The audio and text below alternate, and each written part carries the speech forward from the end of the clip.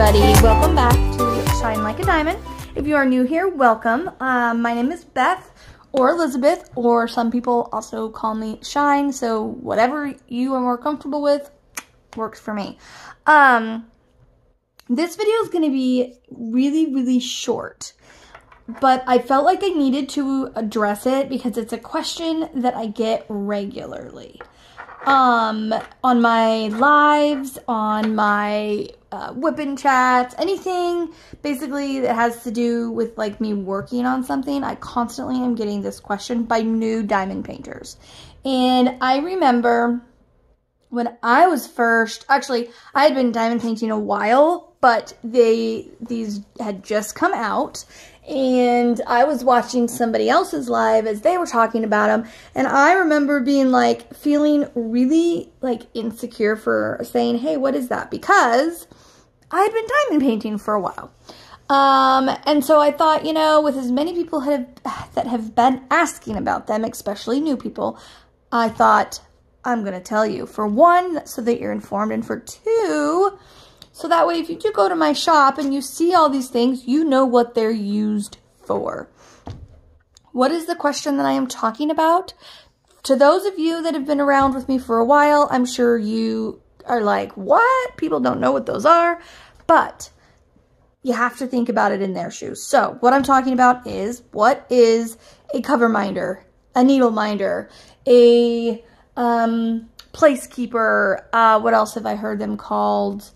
Cover keeper, like all sorts of these different words. Mainly cover minder though is the one that's used. That is, so if you cross stitch, a needle minder is very similar to a cover minder. It just does a little bit of a different task.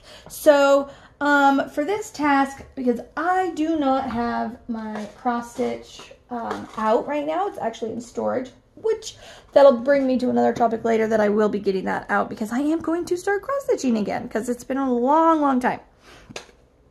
Anyway, so I'm going to use this paper clip instead of a needle, okay? So if you're cross stitching and you have to get up to go to the bathroom really quickly and you put your, you put your needle down on the table and you go to the bathroom, you come back and you get busy and then you come back and sit down and go to start again and you're like, crap, where the heck did my needle go? Well, that is what a needle minder helps with. Now, you can use any needle minders. They don't have to be flat, but I do say that for a needle minder, a flat one is the best, I would say. But like I said, you can use other ones. It's just the flat ones, I think, would be more convenient. So I have a couple different ones here, and I'm just going to show you. So instead, if you need to go use the restroom, go make dinner, whatever, you don't want your needle falling on the floor, getting into the couch, or something of that sort. So what you do, you just take your needle and you stick it down right there, and because the needle sticks to the magnet, then your needle stays in place. You don't lose your needle, it doesn't fall off. So if you can see, I'm wiggling my thing all around and I put it back down and my paper clip, which would be a needle, is still there. I think these are really important. I think that I really wish they had these when I was a little kid, because when I was little, my sister did a lot of cross stitching, and one time she decided she always would take her needles and stick them into the couch like that, but one day she misplaced her needle, couldn't find it, and being a 5th grader, didn't really care that she couldn't find it. She just, it'll come to, right? Well, that night I was playing around on the floor with my Barbies, and happened to be, my Barbies were getting married, and I was kneeling, I was on my knees, going like this across the floor, when all of a sudden the needle went right in and hit the bone and broke. And the needle broke, not my bone. But anyways, I ended up having to go to the urgent care because the needle had like broke and bent inside of me, inside of my shin, and my sister got in trouble because she, of course, just kind of brushed it under the carpet that she had lost the needle, didn't say anything to anybody. And I found that needle consequently. So I think for a needle minder, I think these are an amazing thing. And like I said, the flat ones I think work best, but you can use other ones. As long as you have a good, decent magnet on your cover minder, you can use pretty much anything you want.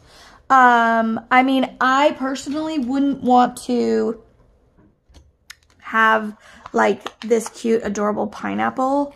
And because for one thing, it's not going to stick up there. You're going to have to put it down there. And I think this is just too much room for error. So I would go with something that's definitely flatter. But as far as so we're going to move on now to what it would be used for in your diamond painting world. Because of course, you're not needing to like stick your tweezers to it. I mean, you could, but you don't need to, right? So, which actually, if you want to, you could, like these nice tweezers, they would magnet to it. But anyways, so for a cover minder, cover keeper, whatever you want to call it, these more 3D kind of ones, they're actually my favorite. But they work really good for when you're diamond painting. Now, this diamond painting, I had done just a little bit different. I used some replacement paper that I have, and I am currently out of it, by the way. I'm so sorry, in my shop, but I am expecting a shipment. So as soon as that shipment gets in, I'll let y'all know, because I know that you guys have been asking when it's going to be here. So, but anyways, I used these white replacement papers, which look like this. I cut them into squares because I'm doing this painting differently.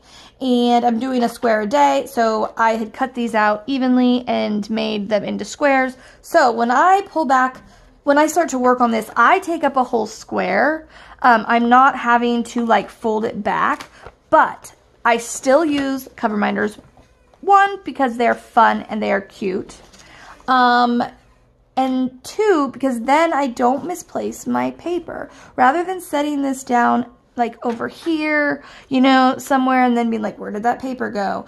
I can just move it up right in front, you know, where I was, move it up there and magnet it down. And then I'm not going to misplace the paper. So that way, if I go back, let's say I don't finish this, I want to cover it so that I don't get hair and dirt and dust and all that crap on my painting, especially because I have a cat that likes to try to walk across my desk. It drives me nuts, but so I want to put that cover back on, and so I don't want to lose it. So I use my cover keeper to put it there. Then, let's say I get half of this done.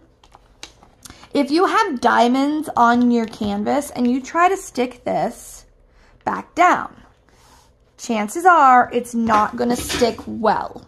Yes, I just dropped a whole tray of diamonds on the floor. Darn it. Okay, anyways, I moved my canvas a little too much, and I had a tray of diamonds up there, and it's all right. They're just blacks. I have so many of them. It's not a big deal. Anyways, moving on. Chances are it's not going to stick wonderfully if you have diamonds already there. So what I do is I put it down, then I take my cover minder and I put it on there to hold it in place, so that way that place is covered and not going to get debris and all that other stuff in it. Sorry, my dog was choking on his own hair, I think. Okay, so the other way that these are used, I'm going to grab my other canvas. Switcheroo here. So this one is my Friends of Maiden that I've been working on. I'm going to bring you up just a little bit. Let me move my gift card here under there. Okay, so I've been working on this one off and on. So when I roll it up and I put it away, I always put a cover minder to keep that paper down. See what I'm saying? So see how it's kind of, even now, even with the cover minder, it's kind of not on there as well. I should have put 2 cover minders on there, but without this cover minder on there, it ain't gonna stay. But I have all of this place that is gonna get stuff in it if I don't put something down. So I personally should have known better and put one here and then one here. That way I don't, you know, have the problem that I was just talking about. But let's grab one more here and put it down. Isn't let's do that right now while I'm talking about it. Sorry, lost my magnet. Let me figure out which side is the, you know what, that's why. That one, these ones come with these grotesque non-working black magnets, and I haven't changed that one yet. So let me grab one that I do have that's better. Okay, I'm gonna use this cupcake right here. And I'm going to put that there. So now my paper is going to stay much better. You could even put one on each corner if you really wanted to. But then as we roll this down, I'm going to show you.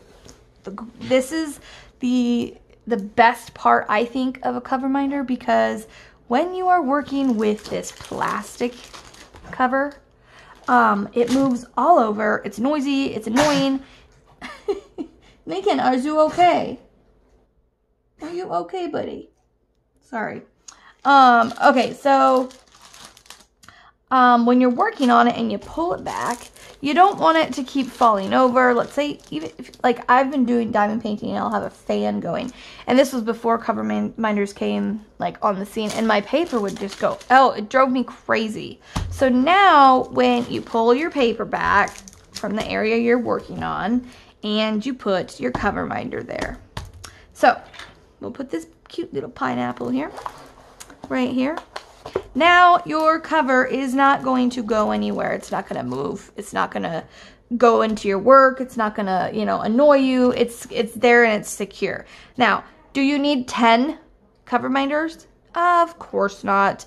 But do you see people using 10 of them? Of course, because they're fun. They're cute. They're like, you know, something just different. And I use a lot as well. Because I think it's just fun. So that is what a cover minder is. I have, in my Shine Shop designs, I have flat cover minders. Like you saw, the panda was a flat cover minder. I'm going to roll this up really quickly. And I'm going to grab my other canvas really quickly. And, okay, so, sorry. I lost my train of thought because I had to pause for a second. Okay, so I use a lot of cover minders, but I'm going to show you a different kind, or one that is multi-functioning. It helps with the paper, but it's also absolutely wonderful, like wonderful, to have on your painting every single time you diamond paint. I guarantee you, if you get one like this, you will use it constantly. Okay, so I'm going to grab mine here. Get my magnet. Ooh, goodness sakes. Okay, so this is a cute little, like, tub, like a wash basin kind of a thing. I use this one, or I really like this one too, which is like just a little bucket like that you would use on a farm or whatever. It's just like a cute farm bucket. I don't know. And then you have a cover minder that's holding your cover back, and you also have something to put your trash in. And I don't know if you're like me, and I used to use like random things, but they would flip upside down, they would go everywhere, they would spill everywhere. It was a nuisance. With this, it's nice and secure. It's not going to go anywhere until you move it, so all of your trash is in there safe. And you don't have to go far. You don't have to drop it on the floor. You know what I mean? It's super convenient. And then I also have this one, and I love this one so much. I'm not like a humongous Hello Kitty fan. I know, don't shoot me. But, I mean, I like it. It's cute, but I'm not obsessed. Like, I know of quite a few people that are. Sorry, I'm trying to get my magnet off of the side here. Okay, so this one is it's a 3D one, so it's going to stand up like this. So when it's on your painting, it kind of looks at you, and it's super fun, super cute. One thing I love about it is it's not just a cover minder, okay? It is also a pen. You can use it for a drill pen. I also have them on my shop where I keep it as a regular writing pen. because, I don't know, I use my acrylics the most, but every so often I need to write something down, and so I thought, how convenient would it be if this was actually a regular pen? So you can do it either one. You can make this a diamond painting pen or a regular ink pen. But then, after you take this off, you are left with this. A second. So it is not just a cover reminder. It is not just a pen. It's also a trash collector. So 3-in-1 for this one. So that is, I hope that explains what a cover reminder is, what it does, why they're fun. Now, could you take could you go and get 2 plain magnets and stick them together and have it do the same thing? Absolutely. But what fun is that? I mean, this is like, I feel like it's a craft within a craft. I love making them. I love using them. They're just so much fun. I have them on my shop. They range anywhere from like $1.50 all the way up to $15. Just depends on, you know, what you want, your budget, your style, all that good stuff. Currently, I am doing a raffle where I'm going to be, for every $10 you spend in Shine Shop, you will get 1 entry to a raffle I will be doing on Saturday, which is going to be one person is going to be getting 3 Diamond Art Club paintings, 3 of them, valued at about $140-ish. So let's say you spend $70, you'll get 7 entries. If you spend $20, you get 2 entries.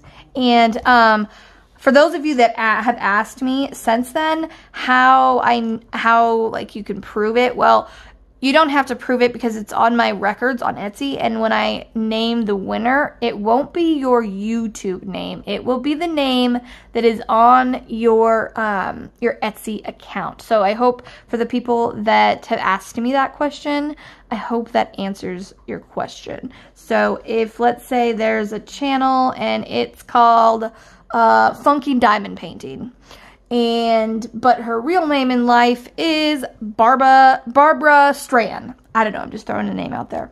When I call the winner, I would call Barbara Strand because that's what she has on her Etsy account. I wouldn't call her YouTube name unless you message me and say, hey, if I win, could you shout me out for my YouTube channel? I will absolutely do that. Not a problem.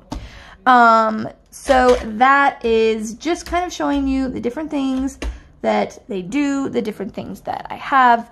And I hope that helps answer your question as to what these are. So, with that, as always, don't forget you are braver than you believe, stronger than you seem, and smarter than you think. So with that, keep on shining, and I will see you next time. Bye, guys. Thank you for watching, and if you haven't already and would like to subscribe, don't forget to hit that subscribe button below and the bell icon to be notified when I put up a new video.